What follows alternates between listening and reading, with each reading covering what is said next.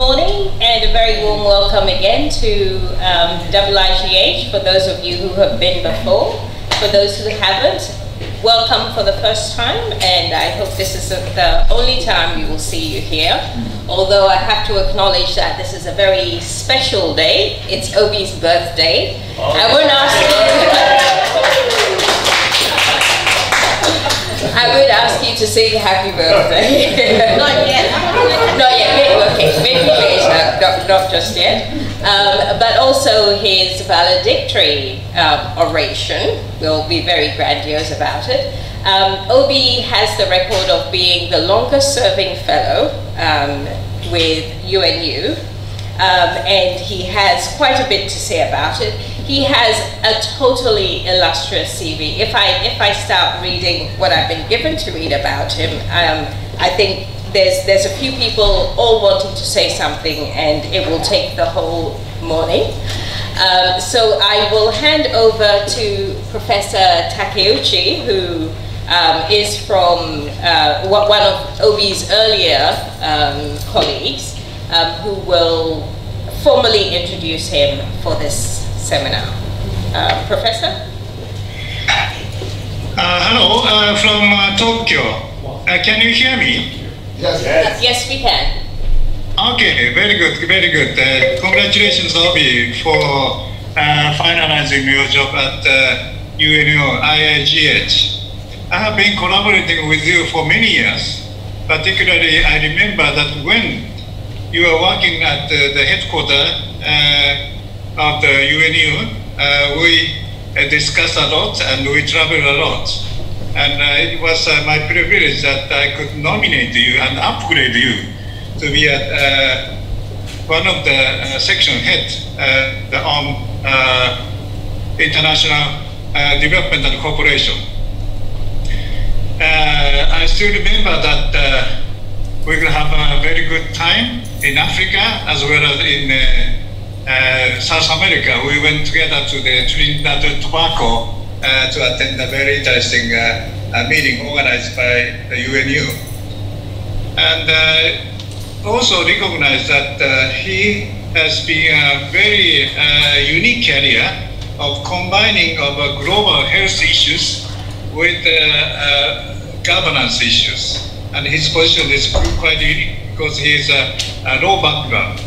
And therefore, I very much appreciate that your father could work at the UNU-IIGH and contribute a lot for the development of global health. And now we are now developing this idea to the planetary health, which is a combination of climate change issues with the global health issues. And so I congratulate that you completed your term at both UNU, ISP, as well as the UNU-IIGH. And looking forward that you could further develop your career. I wish you all the best for your future endeavor. Thank you very much. Thank you, Professor. And the first of your congratulations, Obi. The floor is yours. Okay. Well, I hope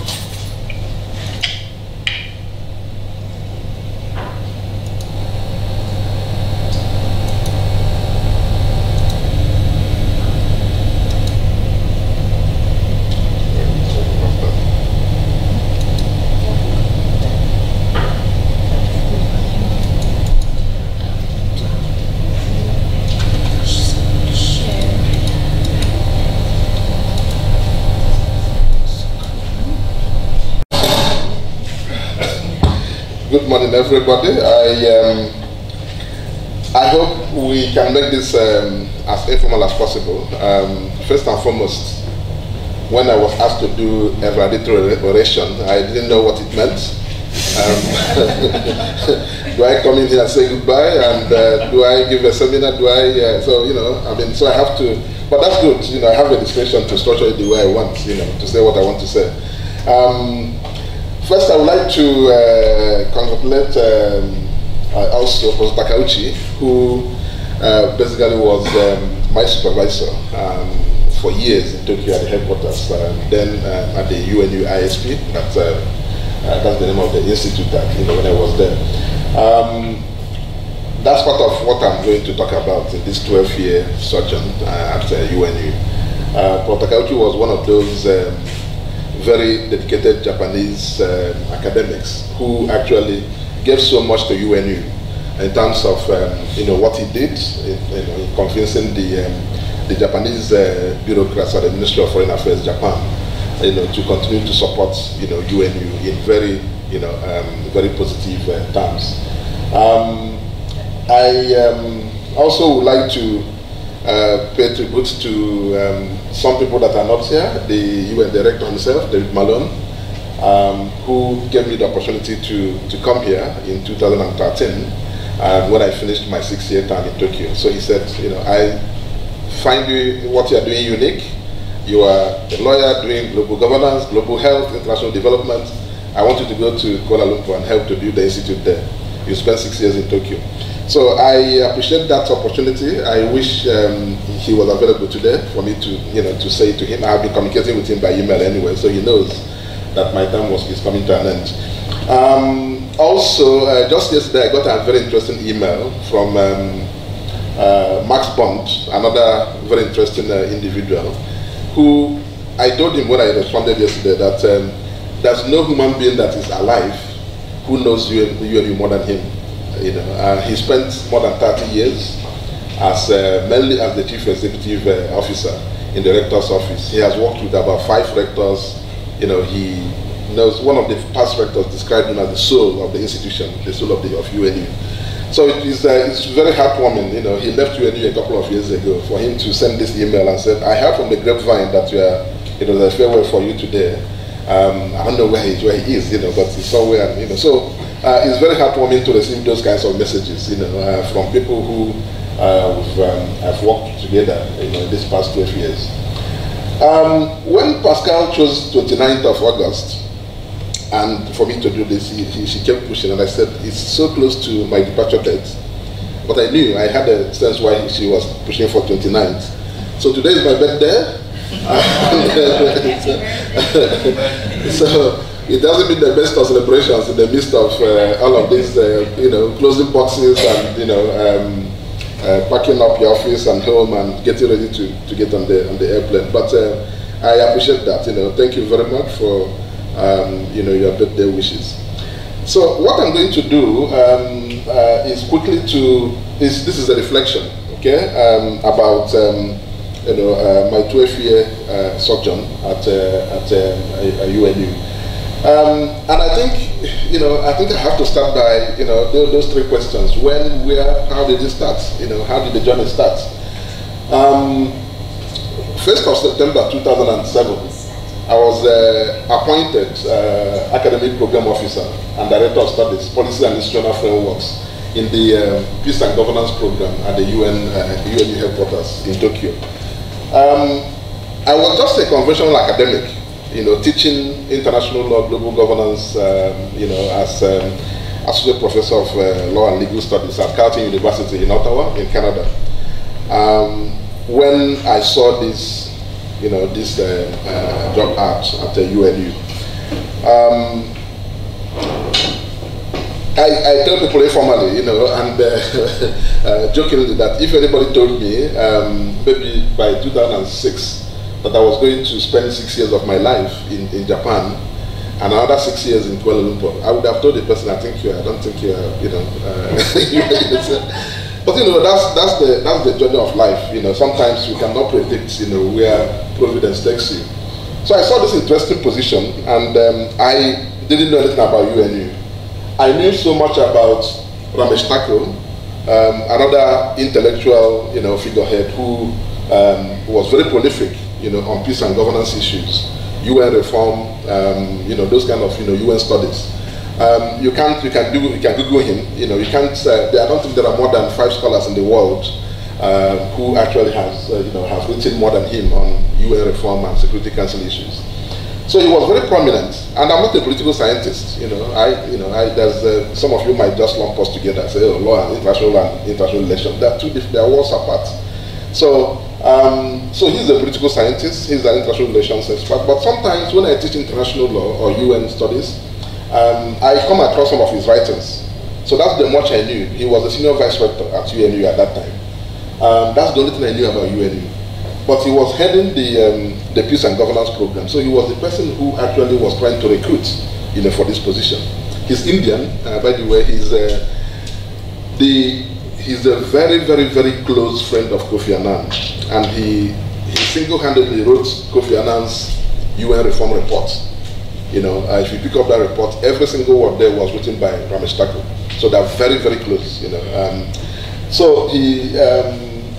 So I applied for the post, and when I was coming for an interview, then he was about to finish his term. He was about to finish his term as senior vice rector.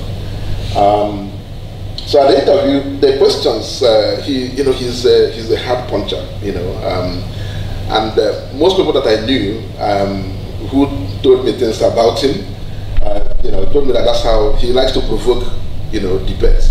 Even when you're saying the right thing, he pushes you the wrong direction to see what you say. So I came out of the interview, I said, oh, I thought I did horribly, this guy was asking so many questions. Anyway, eventually, they offered me the position, and I left Ottawa in August 2007, and as I came to Tokyo, he was actually leaving. So it was a transition. So he was finishing his time as senior vice rector. He's now based in ADASIA, the Asia Pacific School of Public Diplomacy at ANU in Canberra. So he was leaving UNU at that time, and we basically overlapped by just a few weeks. As I was coming in, he was just exiting the building. So at that time, the academic program at the UNU headquarters was just structured. There was no institute. We just had two programs: the Peace and Governance Program and the Environment and Sustainable Development Program. It used to be one program, but I heard that some years ago, Ramesh Thakur himself suggested that, instead of having just one program, which is on peace and governance, why don't we also put in environment and sustainable development, so that the scientists, environmentalists and people who do like climate change kind of work can focus on that, while the Peace and Governance Program will focus on issues like UN reform, human rights, and those kind of things. So there were basically two vice rectors, one in charge of Peace and Governance Program and one in charge of Environment and Sustainable Development Program. There was also a UNU Institute for Advanced Studies that is based in Yokohama, very close to Tokyo, which was at that time led by a very prominent Malaysian, most of you in the room will know, Professor Zachary, who was the immediate past science advisor to the Prime Minister of Malaysia and chair of a UNU-IIGH Board of Advisors. So this was what it looked like, the two programs and then the institute, which was in Yokohama actually, so this was the structure in which I was recruited into. Now this man here is one of the past rector, Hans van Ginkel, is Dutch geographer, very highly respected geographer from the Netherlands. He was UNU rector from 1997 to 2007, and again, another transition. He worked with Ramesh Thakur. Ramesh was senior vice rector. He was the rector at that time. And as I was coming, you see, his term ended in 2007. I basically overlapped with him by just 2 days. So I arrived from Tokyo, and I came into the auditorium, at UNU. That was the handover of the rectorate. He was, leaving. But I met him when I came for interview, around March, April, when I came for interview. I interacted with him. He talked to all the candidates, and basically, what struck me about him is this is a UNU rector, USG, and there's a recruitment process going on for a fairly, mid-career position, and I guess there were about 7 or 8 of us shortlisted. But he sat down and read everybody's CV. And he's not part of the process. So each of the candidates after the interview would just go and say hello to him as the rector. So when I came to see him, just for 5 minutes, he started asking me some questions about my CV. And I was like, wow, this is so he said, I have nothing to do with the process, but I find your CV interesting, and there's something I find there about what you did at WHO. So we had a discussion. So very inquisitive mind, you know, and he was really a leader, an academic leader. He was very well beloved in Japan. Everybody liked him, the ambassadors, diplomatic community, Japanese, you know, the imperial palace. After he finished, he was given, I think, the highest national honor that is given to a foreigner by the emperor of Japan. So, so this is Van Ginkel, who basically, I would say, you know, recruited me, but you know, left as I arrived. So immediately I arrived, the next day was the handover of the rectorate. Okay, so Van Ginkel hands the baton to Konrad Osterwalder, from a Swiss, you know, a physicist who had arrived from the ETH, the Swiss Federal Institute of Technology, and resumed the same day I resumed, 1st of September 2007. So you could see the, you know, all of this. So, so Van Ginkel left, and then he took over on basically the first day I started. You know, he also started on 1st of September. So he, so there was this handover between of the rectorates, and immediately Osterwalder, you know, sat down to business. The first thing he did in a few months was to say that, you know, he wanted to merge the Peace and Governance Program with the Environment and Sustainable Development Program. These two academic programs in Tokyo, he wanted to merge them into an institute. So they brought them together because he said, I don't like the way people work. You know, the Peace and Governance people basically don't work closely with the Environment and Sustainable Development people. You know, so so we have to create an institute and make sure that, you know, we cross the boundaries of the other. So this was what the structure looked like. So this new institute, which Prof. Takauchi headed, at that time, when Konrad Osterwalder was rector, I think 6 months after his inauguration, he recruited Prof. Takauchi and Govin Tamparayo as his vice rectors. And when they arrived, he proposed the merging of these two programs to create a new institute for sustainability and peace. So that's where the name came from, because peace and governance, sustainable development and environment. So they wanted to make sure that, you know, they capture what the two programs were doing. So there were three pillars of the institute: peace and security, which basically was doing the kind of thing that peace and governance program was doing. Then the global change and sustainability program, which was dealing basically with, you know, the environment and sustainable development program. Now, the innovative thing was to create the International Cooperation and Development, and that's what Prof. Takauchi was just talking about. So I was the section head for that, and what that meant was that this ICD was supposed to link the two programs, because whatever you do, whether it's you go to fix conflict societies and create, you know, post-conflict peace building and things like that, you need development. If you want to address climate change, adaptation and mitigation and all of this, is development. So the ICD section was supposed to be the bridge that, you know, that created that you know, cross-disciplinary work between the two other sections. So we had 3 section heads, you know, for each of these sections, and I was likely in charge of the International Cooperation and Development section. Now, Konrad Osterwalder, you know, pushed UNU hard, you know, towards becoming a degree granting institution. And we're going to talk about this. You know, there's a whole lot of debates about this. You know, when you call something a university, you know, what do universities do? We all know what universities do all over the world. So maybe we shouldn't have had UNU University in the first place if we cannot do, you know, grant degrees. We would have called it something else. It would have been doing what it's doing now. It could have been UNU Research Institute or something, you know. But when you call it a university, so some people, and when you travel around the world, you get that question. My colleagues here who are the research fellows, you know, who we go to meetings everywhere, in Europe, North America, Africa, the first question is, you are from UNU, United Nations University. Oh, how many students do you have? You know, can we have, you know, those kind of, you know, yeah. You don't blame them, you know, because when you call something a university, that's something it should be, you know. So even in the minds of the Japanese people, Japanese senior bureaucrats in the Ministry of Education, they kept pushing, you know, because they're putting a lot of money for UNU. And to them, well, the think tank function is very good. They're not saying it's not this thing, but the they are confused. This is not what universities should do. You know, they want to see students come there, do masters, you know, graduate, get certificates, move on, you know, to work in, this. So they are the ones who wanted it. It wasn't just an award that the Japanese pushed for it, you know, because I was in Tokyo, I was privy to when these discussions were going on. It was so difficult to amend the UNU charter, you know, to be able to have that degree granting authority. There were issues about accreditation, you know, who is going to accredit UNU degrees. It's not just starting a degree that is the problem, but you know, we know how university programs are accredited, you know, in countries. So it was a very nerve-wracking, you know, time, because he pushed it so quickly and went to New York, did all the diplomatic lobbying to get the General Assembly to change, you know, just one clause in the UNU charter. You know how this is, you know, to change is in any of these international documents takes you, you know, ages. So anyway, he got it done, and he quickly introduced degree programs in Tokyo. The master's degree in sustainability, development and peace, and the PhD program in sustainability science.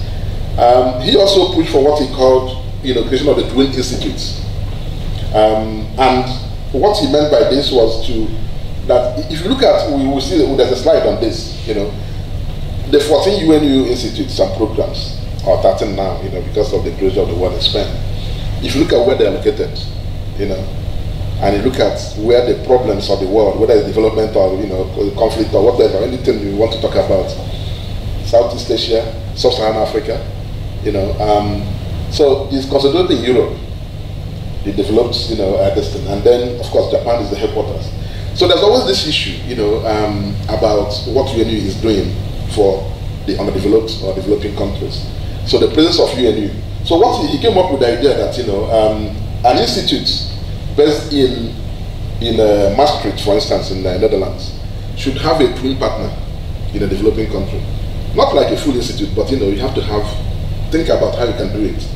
You know, so that this was going to, you know, strengthen UNU's presence in developing countries and transitional countries, and also intensify research and teaching. So if you have a twin sister or a twin brother in Africa or somewhere, of course you have to give, you don't forget your twin, you know, you have to give him or her a helping hand. So institutes like WIDA actually did it well. I think they have something in Ghana that is still running. It was set up based on this twin idea. And one of their research fellows is based in Ghana.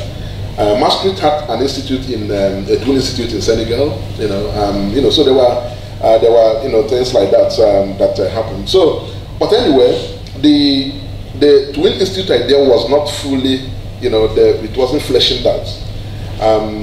We asked questions, you know, because I was in Tokyo then. I was head of, you know, a section. So what do we want to have a clear description of, you know, how to twin?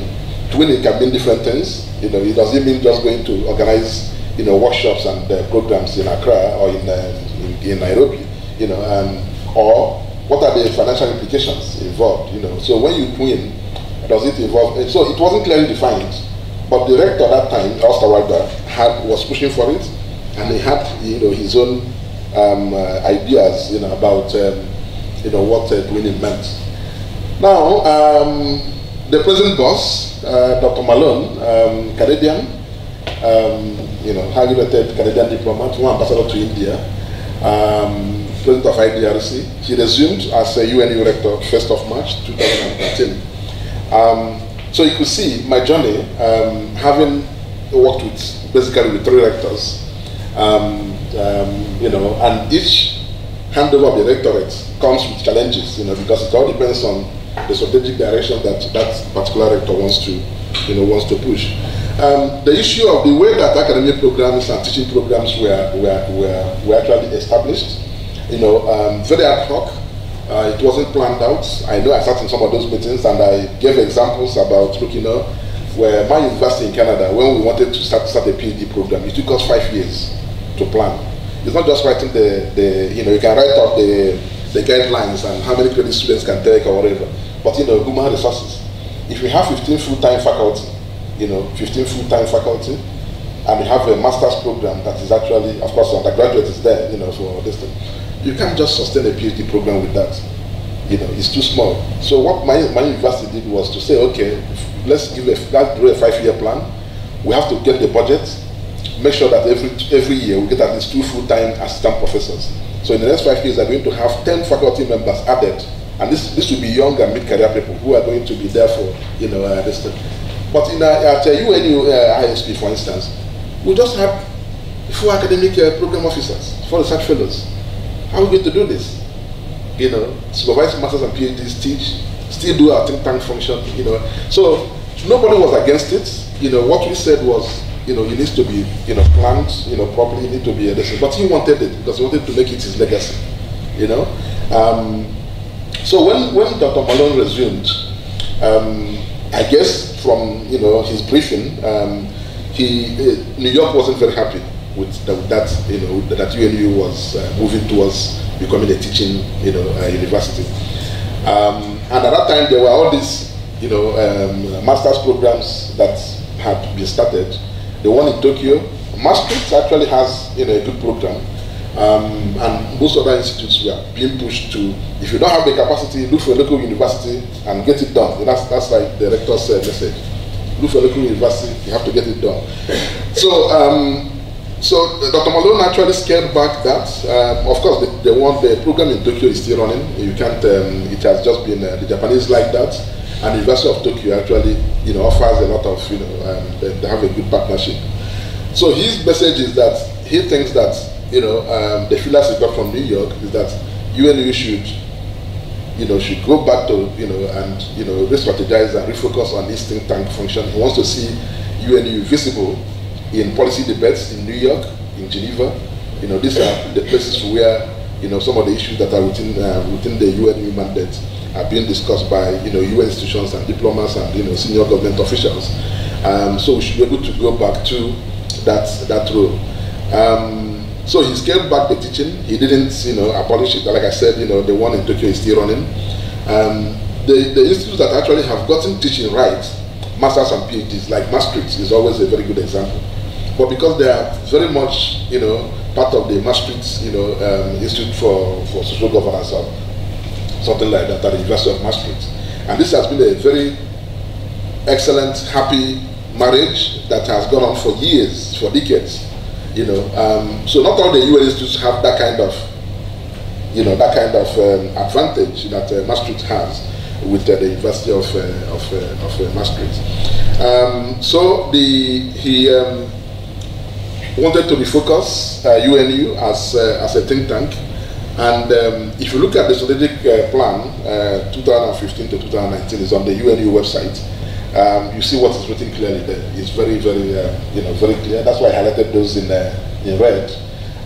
Yes, those who have gotten the teaching programs right, you can go ahead and do it.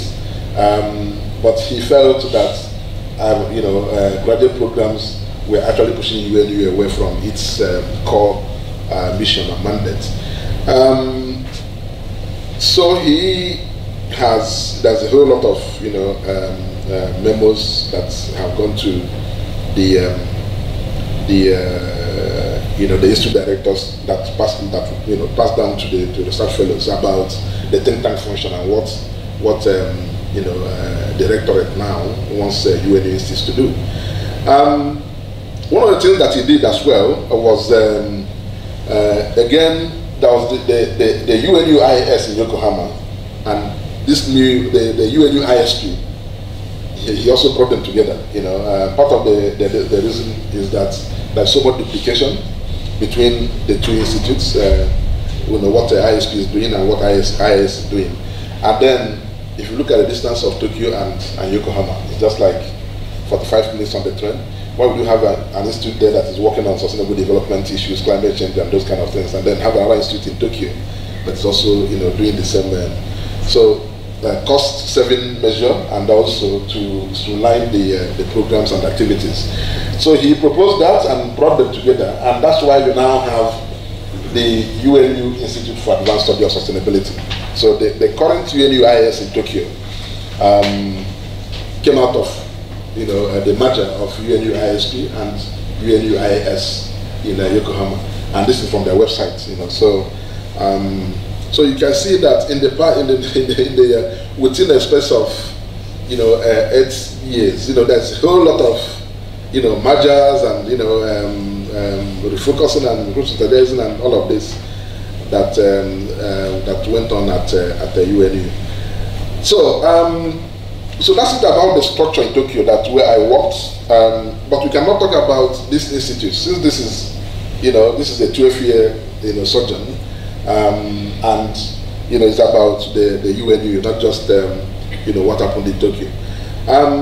We do know anybody who has done just a bit of research about UNU should know about this man, Utant, the then bomber, but now Myanmar, the Secretary General of the UN from 1961 to 1971. So he was the architect, the person who actually recommended very strongly to the UN General Assembly that he wanted a UNU, a UN, United Nations University. This was in 1969 when he made this proposal. And part of the debate at the General Assembly, I will, there's a book here, which I think, I don't know whether the copies are still available. This is a concise history. If you read this, everything about this whole debate at the General Assembly is here. What people said, what the General Assembly said, why, all the questions, and why do we need a university? Does the UN, can the UN set up a university? Those kind of questions. Why do we need one? Anyway, what the concern of UTANs was that, some of us have been in the forum, international forums where, negotiations have been made, whether it's for a treaty or an agreement or even something that is non-legally binding. There's all kinds of codes of conduct and resolutions and declarations at WHO, at the General Assembly of the UN, in all these UN forums. You find that there's a whole lot of politics involved. Every country comes with its own interests, strategic interests, economic interests, whatever, and this is what guides diplomats. If you look at a typical debate at the General Assembly in New York, it plays out there. So as Secretary General, he was frustrated that too much politics was getting involved in UN decision making. Okay, so can we have a neutral think tank that will help us, to make informed decisions on some of these, global issues? This was 1969. So he had that that there was a lot of politics. Decisions are not made based on, the common interests of humanity or societies, but based on the interests of countries. So the first thing he said was that, okay, that is a new type of university. To respond to that argument, to that objection, why does the UN, because we wasn't understood it to mean that we want to set up a university that will, grant masters and PhDs, what conventional universities do. So he called it, this is actually from his proposal in 1969, a new type of university that was going to promote international, scholarly cooperation and undertake, problem-oriented, multidisciplinary research on issues of urgent global concern, and strengthen research and development and training in developing countries. So this was his original proposal. Eventually, after nothing gets done easily at the UN, it took about 3 years, for the General Assembly to decide to approve, his recommendation. UNU was created in 1972.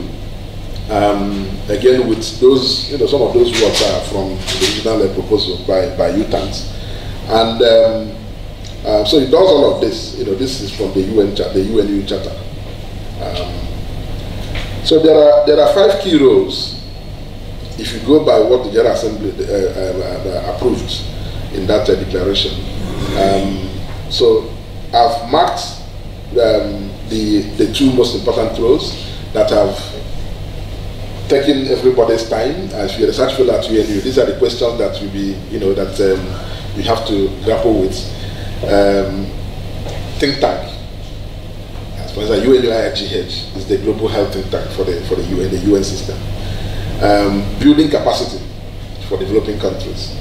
So these are the two most important ones. It doesn't mean that these are the only ones. We all do other things, convening authority and all of that, you know. But these are the two prominent ones that actually, even if you go back to the strategic plan, the UNU strategic plan for that I just quoted from the current strategic plan, it talks about these two things, you know. So the debate that you want to influence, you know, or shape in New York or Geneva or in some of these, you know, major hubs, major UN hubs, you do that because you're a think tank in the UN system. Each of the 14 institutes has its own mission. So I would expect that, you know, as IIGH, we will be more, you know, involved in what happens in Geneva, WHO, and as well, you know, in New York when those were health issues. So the second is building capacity, which again, you know, there's a huge basket. A lot of things can go into capacity building. So how do you do it? There's no one way of doing capacity building, you know. But these are the two, you know, the two key issues in that mandate. Now, UNU has enjoyed autonomy within the UN, academic freedom. We publish what we want. We, so long as it's based on sound, you know, intellectual, you know, reasoning and evidence. You don't get permission from anybody. You know, if you do a project and, you know, there's an output that is coming from that, whether it's a policy brief or an article or a book project. So so that academic freedom is respected. So that makes UNU, gives UNU some autonomy in terms of, you know, doing that think tank function. Yeah, in fact, some of the UNU publications that I saw when I was in Tokyo, most of them from Amestaku, were very critical, very critical of the UN. So, for instance, there's one of these. I brought a few of them here. There's one of these, the unintended consequences of UN peacekeeping operations. Very critical. You know what peacekeepers do in, you know, conflict situations. You send the peacekeepers to help to protect the population, vulnerable population, and they go in there. They start, you know, there's, you know, cases of rape and, you know, sexual assault and violence against innocent women, for instance. All of those things are documented, and this is so there's all the good intentions when you send out peacekeepers to these problem spots, okay? But there's a consequence we don't intend, which is, you know, this kind of things, you know, maybe, you know, gender-based violence and things like that. They've done quite a lot of this kind of, you know, studies. So that's the beauty of UNU, you know, that you can actually, you're a UN institution, you're a UN think tank, but also you have academic freedom to be able to do critical work that will make the UN to improve. That's actually what, you know, what think tanks do. I talked briefly about the global spread of a UNU institute. So if you look at, for instance, the African region, there's just one presence, you know, in right here, the UNU era in Ghana.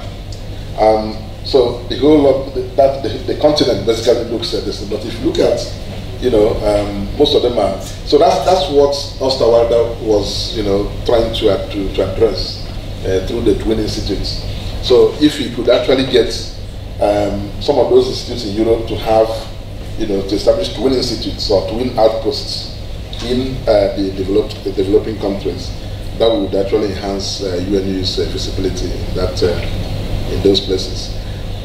Now, so we do basically just a summary. These three things, you know, research and policy studies, teaching and capacity development, convening, outreach. You know, we do all of this, and I'm sure if you do an audit of any of the institutes, you know, you can tick the boxes of how they do any one of those. So in ISP, for instance, I wanted to talk a little bit about that before, where I spent 6 years there. So so I was very much part of the core academic team.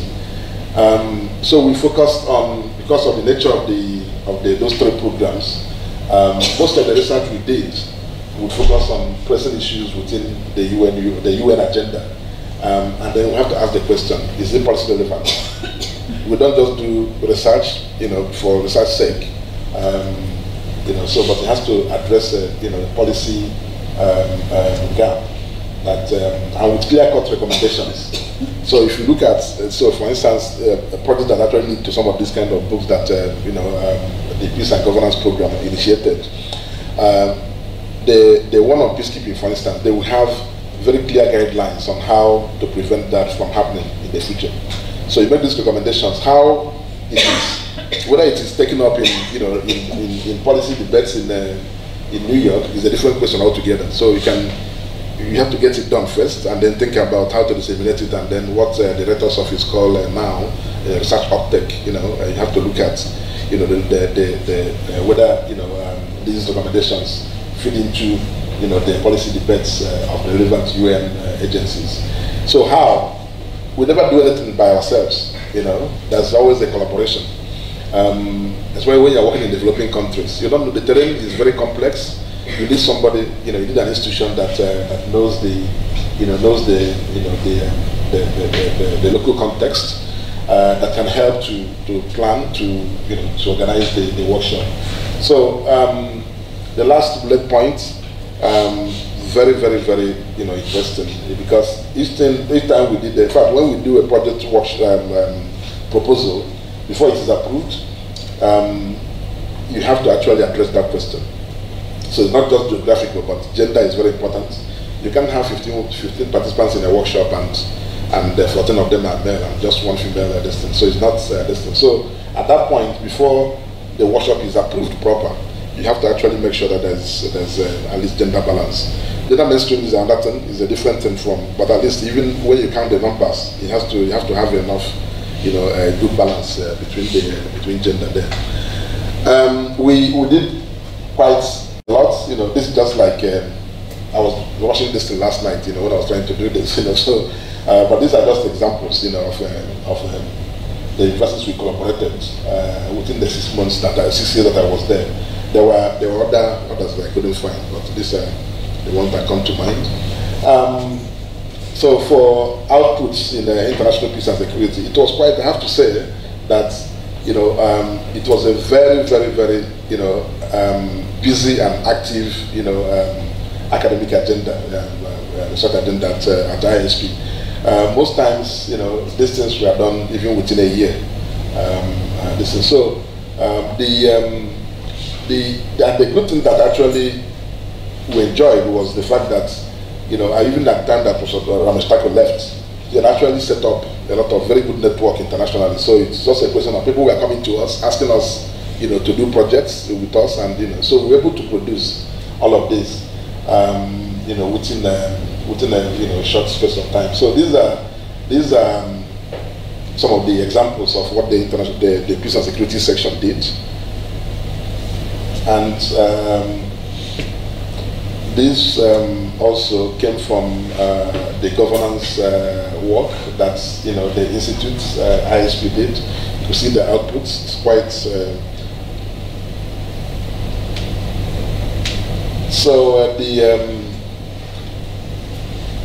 this focused on climate change and ecosystem adaptation research, the UNCSR program, which was one of the initiatives of Professor Takauchi. It was very well funded by the Japanese, I believe, Minister of Environment, but it wanted to create a very strong network in the Asia Pacific region.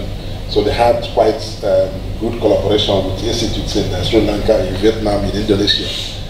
Very active, and a lot of meetings in Tokyo. Then we also, there was also UNU-IIGH was involved at some point, because I remember I went to one of the meetings in Accra on ecosystem and system adaptation. Then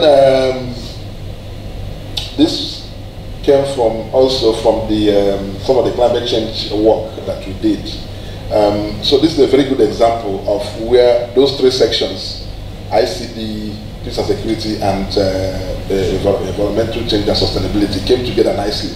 Because, for instance, one of our colleagues who was in peace and security then was working on climate change victims, which was a very innovative, lesson at that time. And for instance, the climate change diplomacy and small islands was what I did with some of the countries in the Caribbean. I remember that we had a workshop at the Catholic University of Santo Domingo, that year, looking at the diplomacy part of it. So these were a very good example of how you can look at something like climate change and get the scientists, the development experts, and the governance people to work together. So it's just one project, but they had three different. So there was also human security and natural disasters. Responsibility to protect. All of these, each of these would have a component of each of those sections. So these are just also examples of that. Then there was the Education for Sustainable Development in Africa, ESDA, which was again very, very successful. It was led mainly by Pastor Karuchi, but there was also Pastor Nagao, Pastor Phoebe Nagao, another Japanese professor who worked with us as a visiting professor. So this was actually supposed to be in response to the call by the UN and UNESCO, to do something for education for sustainable development. So we picked up this team and wanted to work with African universities. So there were universities in Kenya, Ghana, Nigeria, South Africa, and Japan to build collaboration. Most of them have now set up, special masters programs in development practice, okay? And not PhD, just masters, very specialized masters that was supposed to be field-based. So most of those universities in Canada, I think there are 2 universities that are involved in that, and it's quite very strong. The UDS in Tamale and the Kwame Nkrumah University of Science and Technology, we are actively involved in that. And there was a very strong ties, between these universities and their Japanese counterparts, in terms of, focusing on development practice, not just academic programs. This was one thing that a lot of the UNU Council members, talked about. They liked it, a lot, and they saw it as a good way of doing capacity development, not just because of the master's program, but it went on for about 7 years, and there were very active, components of. There was actually one interesting component of it on, building the future generation of researchers in Africa. And these were very young masters and PhD students who actually, had, fellowships to, they're based in Africa, but, they come to Tokyo a lot, to do exchange with peer researchers in Japanese universities. Okay, examples of policy briefs. That's also, that was also very, one of the things that we did very well in now in education and training, again, this was where we had a lot of a bit of problems, because like I said, the way that the graduate programs were introduced, were rushed and introduced, initially it was quite difficult to get it started, because of the fact that we were not properly, sufficiently staffed to do that. But now I think it's running fairly well.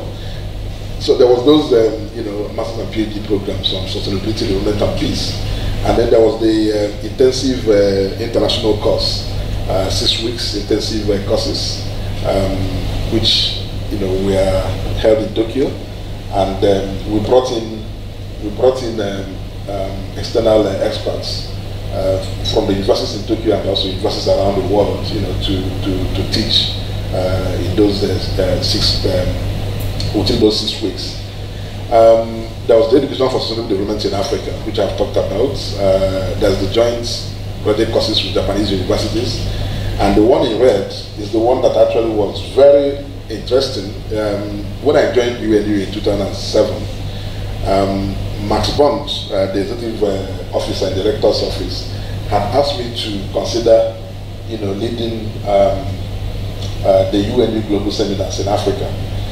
The reason being that the UNU Council at that time felt that, the UNU operations and activities are not visible in developing countries. So they had this chunk of money that was supposed to be devoted to that. So it was supposed to be a seminar of a week for young professionals. This could be masters or PhD students on some of the emerging global issues, but it has to be held in the developing country.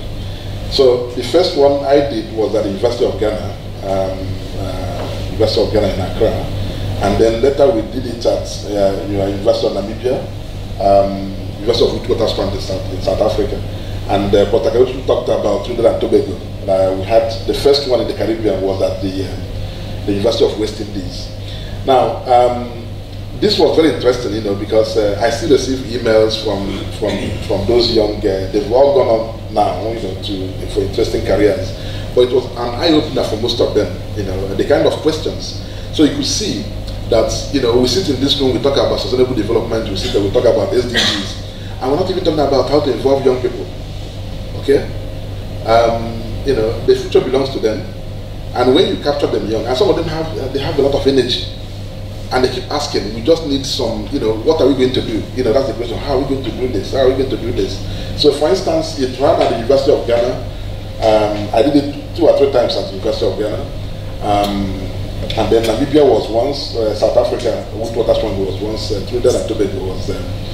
It's difficult to plan, but when you get a very good university as a partner, the first time is a bit difficult. The second time is much easier, and that's how we build. Even now, I still receive emails from some of the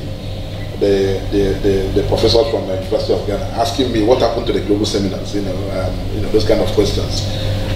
When Professor Ite was Vice Chancellor, he actually gave a keynote in one of those meetings. So it's something that actually I did, and I felt, this is one way of doing capacity development. Of course, we have training fellowships for JSPS, the Japan Society for the Promotion of Science, the postdoctoral fellows. So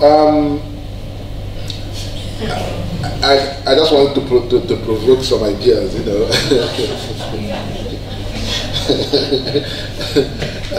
So I was thinking last night, 12 years, was it slavery at UNU? We know this award-winning film, yeah.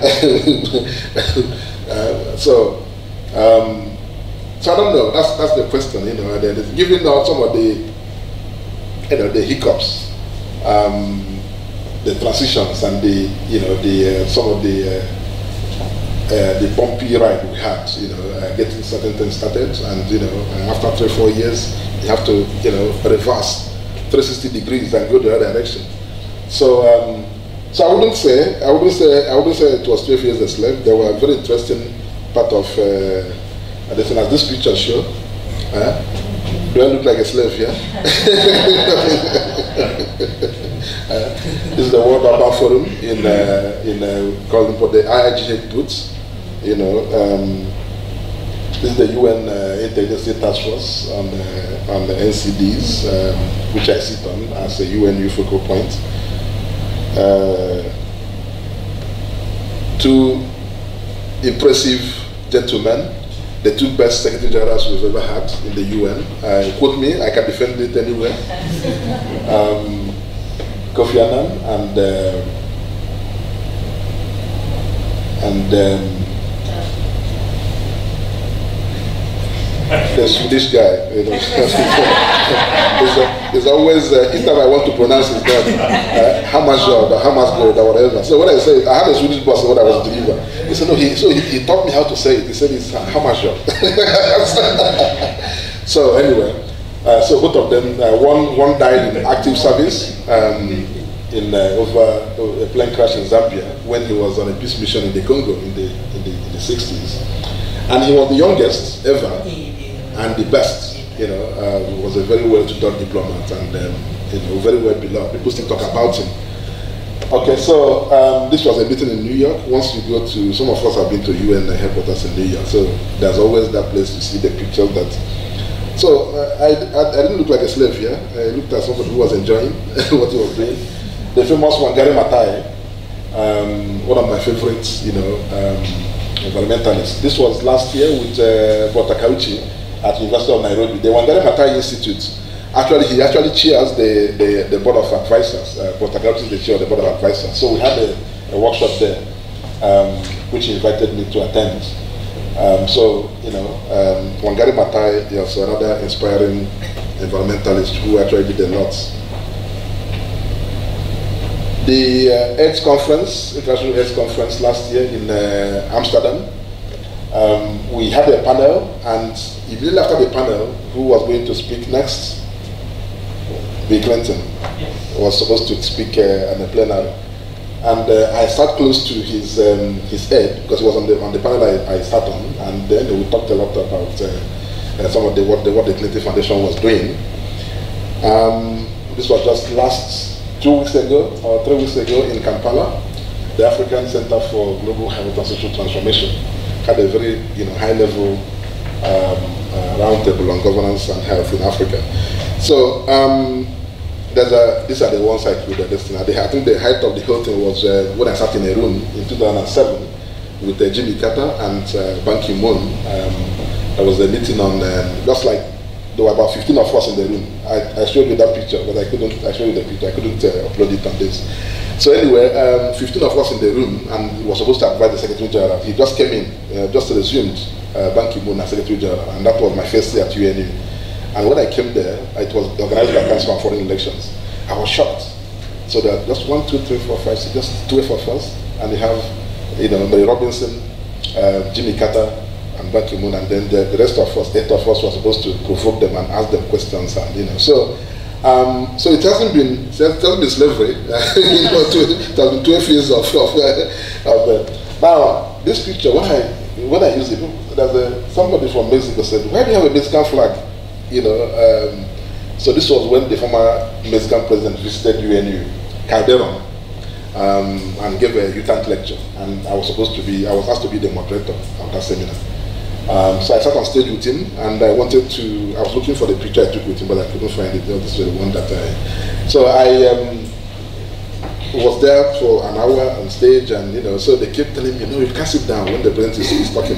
So am I an ADC or a security guard or something? Anyway, there are so many of these types of seminars, UTANT lectures that we moderated, and I remember the former president of Senegal, Abdoulaye Wade, former president of Namibia, and president of Costa Rica. So each of those, I was asked to facilitate the discussion that went on after the presentation. I remember Dr. Obijiofor made a joke once. We were in South Africa, and he said, I don't know why they keep asking you to be the facilitator for these presidents, and so anyway, there are so many of these kinds of things that listen. But if you really want to understand the history of UNU, I think you should pick up. I have 2 copies of that book, so fortunately I'm going to leave one with the library. Before I leave. So I think I will leave you at that. In terms of what next, I am heading back to Canada in the interim to my university. I will continue as a visiting research professor there. There are a few things that are being discussed. I don't know yet, how those discussions will unfold. But I will be there for the next 3, 4, 5 months. But I will also be involved, with the IIGH somehow. There's quite a lot of unfinished business that Madam Director has asked me to think about how to continue, helping from outside, and I will happily accept that invitation. So I think I will leave you here. I want to say that whatever has a beginning has an end. I remember there was a very interesting debate in Nigeria those days whether they were going to take IMF loan.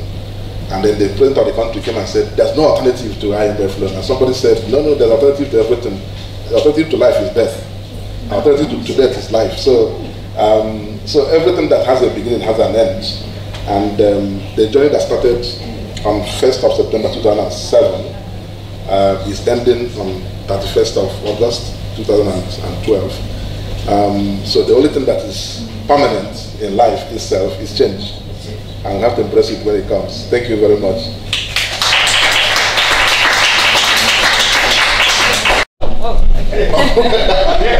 Yeah, thank you. Shara from Kuala Lumpur. Actually, I was waiting for you to tell us a bit about your 6 years in KL.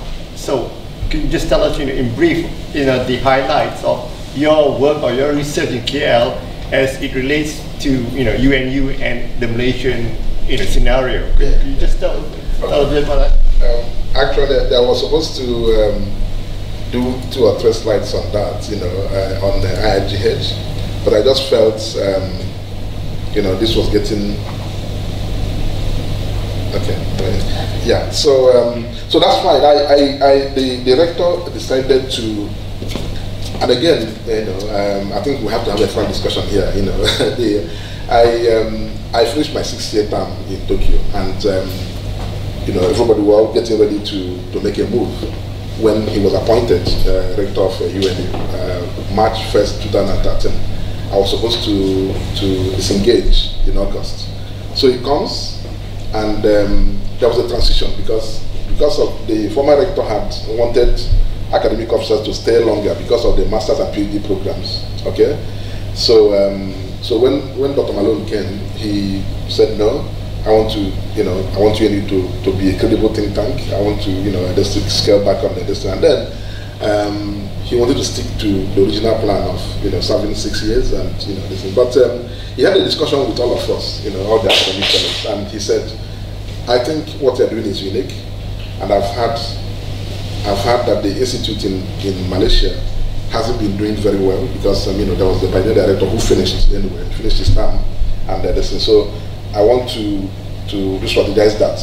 There's a new director coming, and I think I would want you to come. And the arrangement was for me to come here for 2 years. Actually, it wasn't this thing. So you go and help the director of the institute. So it was very difficult for me to accept that. Actually, we had a discussion back and forth, and then eventually when I accepted to do it, so there was a new director that was coming from Australia. So I came in from Tokyo to assist him, to start new programs. So the first thing was that the first 5 years of UNU-IIGH, and frankly speaking, the first 5 years of an institute, or the first 5 years of anything is always difficult. You're starting, this, you have to build the platforms and the networks and all of this. So it was supposed to be an international institute for global health, okay? And if it's international, then you have to make it truly international, okay? It's not a Malaysian institute, even though it's located in Malaysia. Now, it's working on global health, not just public health. There are 2 different things, okay? So you have to open up that as well, to connect the institute to the major stakeholders and actors in global health. And these people can be in Geneva, they can be in Chatham House, they could be, all different types of places. So, so when I came here, the director had to build a new strategic plan, but what he did was, because he came from background of urban health and planetary health, so he wanted to make these, areas very visible in what IIGH, was supposed to be doing. So the new strategic plan that he prepared was overly focused on that, on these 2 areas. And then he asked me to develop the program on governance for global health. So looking at, the governance components and all of that. I'm happy that Programmer is here. He's one of the people that, that was very much part of that era, Tony Cape from Australia. So IIGH has a lot of promise, and I've always said it, and I say it any day, and I say it even waking up tomorrow, next tomorrow I say it. It has a lot of promise. It has, we are fortunate to be located in Southeast Asia, and in Malaysia especially, okay? A country that actually has done very well in terms of, the health systems and, that is prepared to be a leader in the ASEAN, at least, in the ASEAN region. A lot of, countries look up to Malaysia, the less developed countries in the region.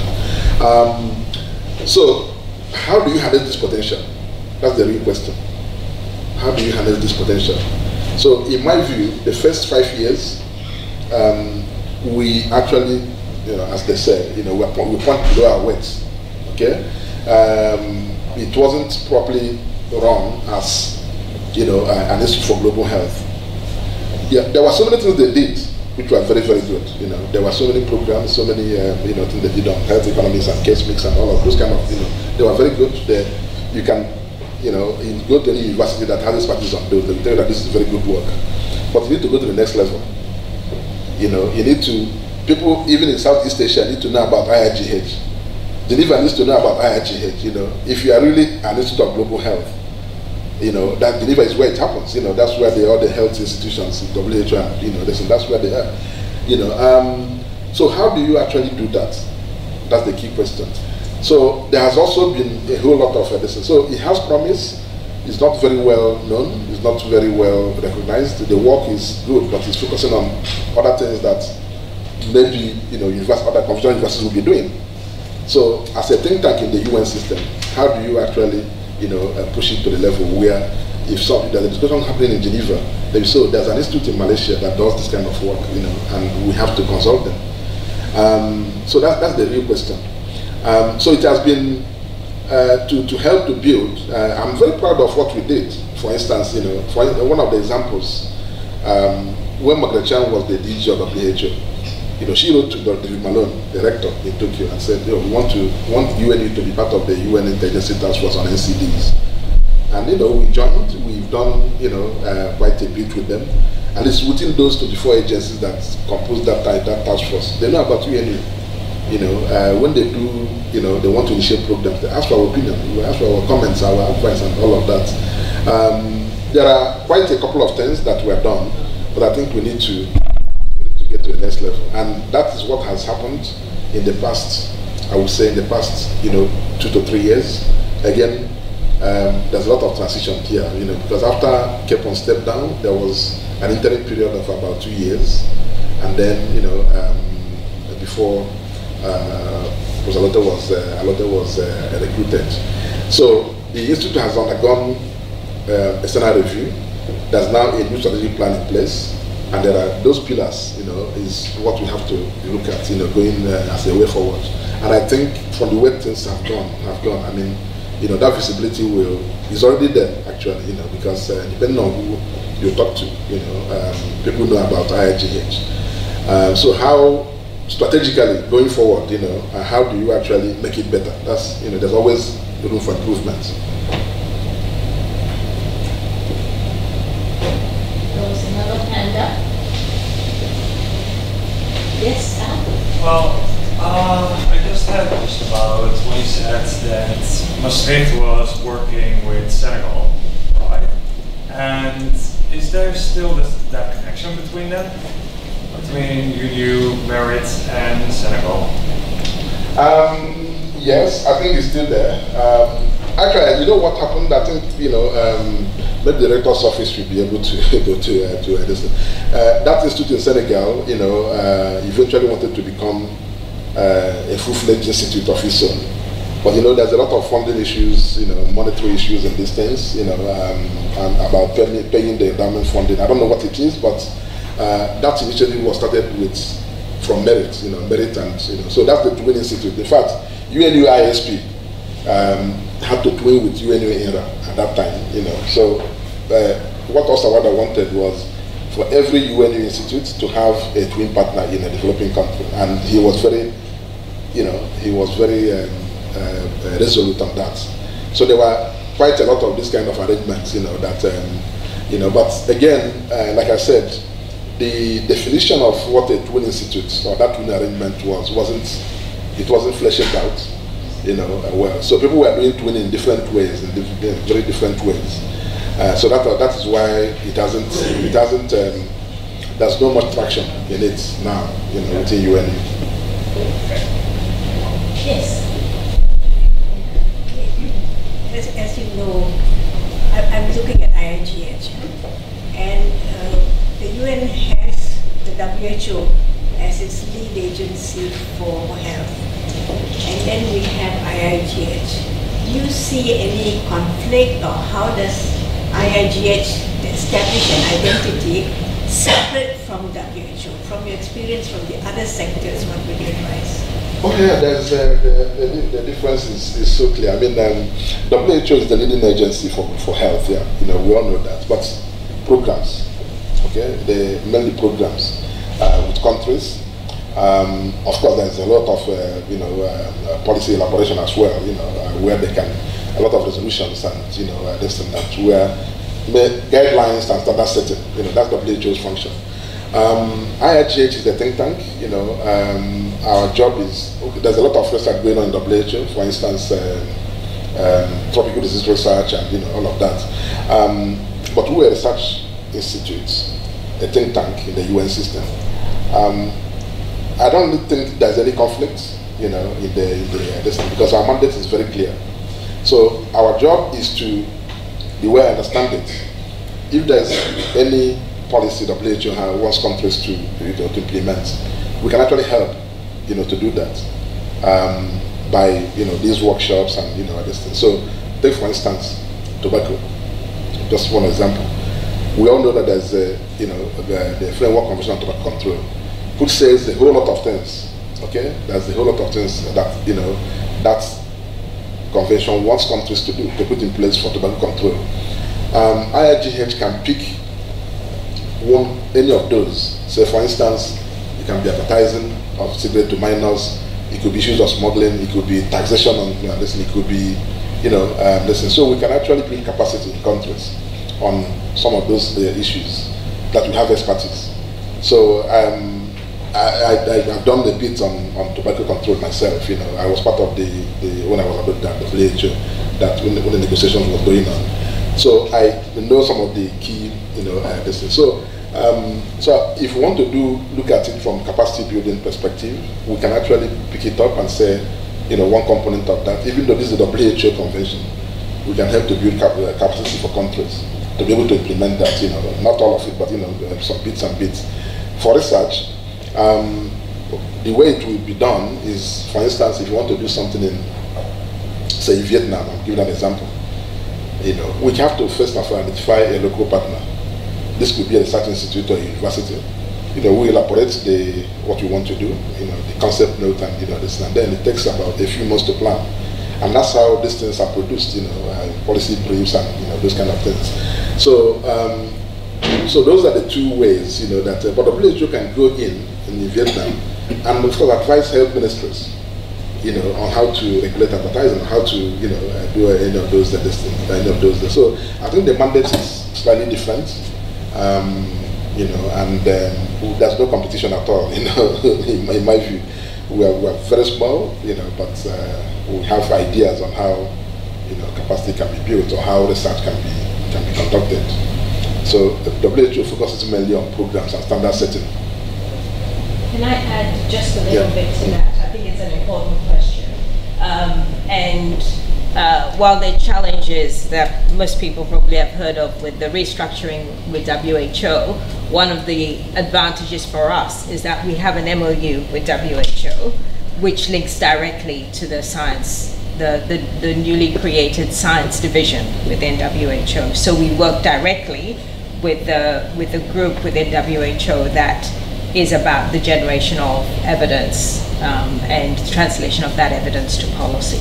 So that means that it is very much an extension of the work that they do and a support for a complementary function for them, rather than any notion of rivalry or competition.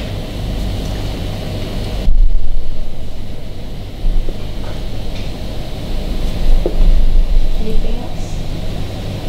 Okay. We're going to torture you for a bit more this afternoon, but I won't subject everybody else to it because it is almost 1 o'clock and people are probably hungry.